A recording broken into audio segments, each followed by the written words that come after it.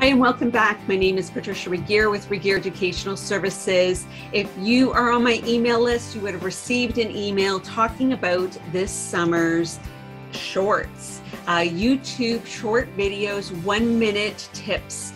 So there's a series of those. Definitely, I encourage you to subscribe.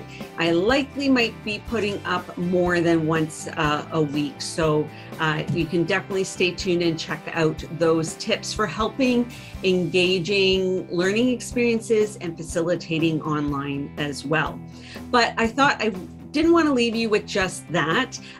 You can also check out all of our previous blogs and quick tips videos and tutorials as well. And I welcome you to comment below what types of tutorials and videos you would like me to create for the future in the fall as well. So we have the quick tips that you can participate in now. They're 1-minute videos, but I also want to leave you with a summer reading list. I've been seeing other people's blogs about that, and I thought that's such a great idea. And people have commented on the books behind me that they've taken note of those too. So I thought I would pull them off the shelf and share some of them. Now, some of these were my textbooks from a Master of Adult Education. Excellent books. All of these tabs were from each week's reading. And when I have books full of highlighting and notes, that means there were a lot of great ideas. So this one even covers assumptions about adult learning, and this is also applicable to the workplace or community learning contexts and different styles in learning, different models. So this is the one. I will just stop so you can take a look at that. There's also the Building the Learning Organization, which is really important if you're with a larger workplace and you want to facilitate a culture of learning, that people are always, open to learning, because really learning is ongoing. And it's not just informal contexts.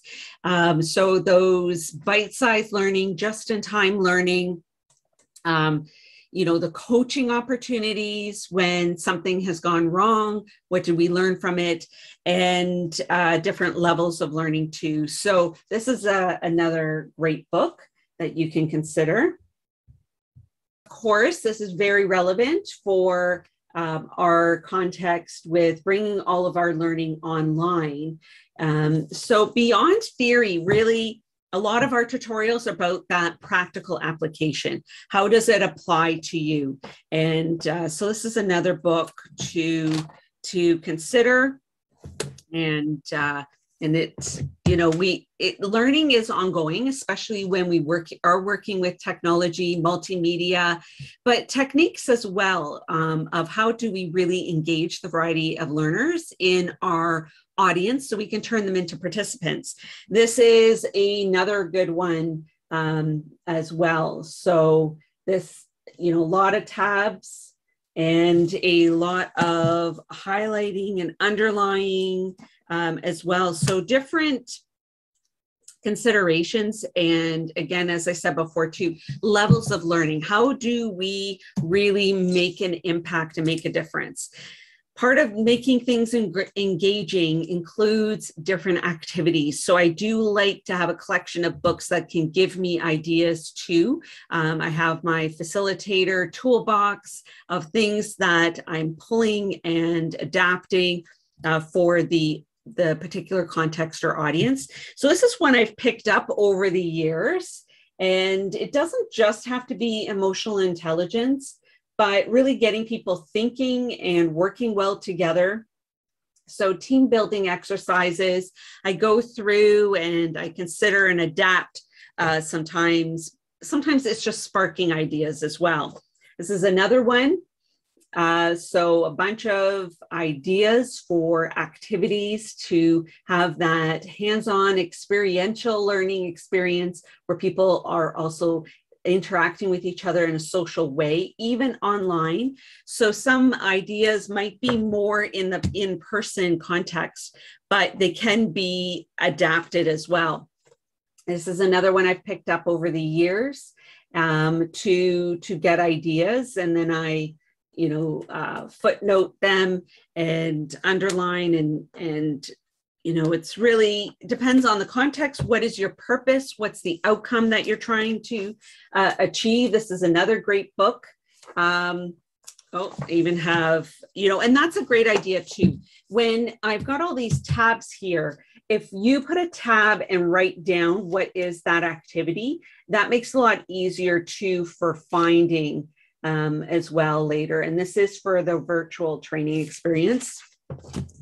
And then I will put in here too the book that I've ordered. Now, I've studied quite a bit of Howard Gardner's Multiple Intelligences, that a lot of those principles I bring into the quiz that we have, so you can figure out what inspires your learning, as well as then we tend to facilitate in our own style. So it's great to learn about other ways people like to learn or receive information. So I have that book ordered because I realized I don't have a book about that on my shelf. I studied it quite a bit in school, and I thought I wanted to have that. So that's on order for me. This is a book that I purchased as well. It was a course that I didn't have time to take when I was picking my courses, when I was taking my Master of Adult Education. I haven't read this yet, but I am very passionate about transformational learning, about creating that context for behavior change. So it's something that I've done a lot of over the last 20 plus years, 25 years.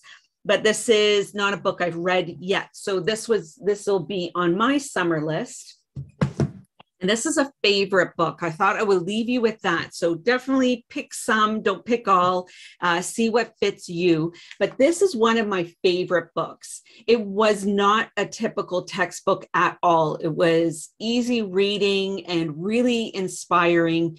And it is about teaching and learning context, learning across context. And one of the professors as well, I really liked. So it was just such a great book.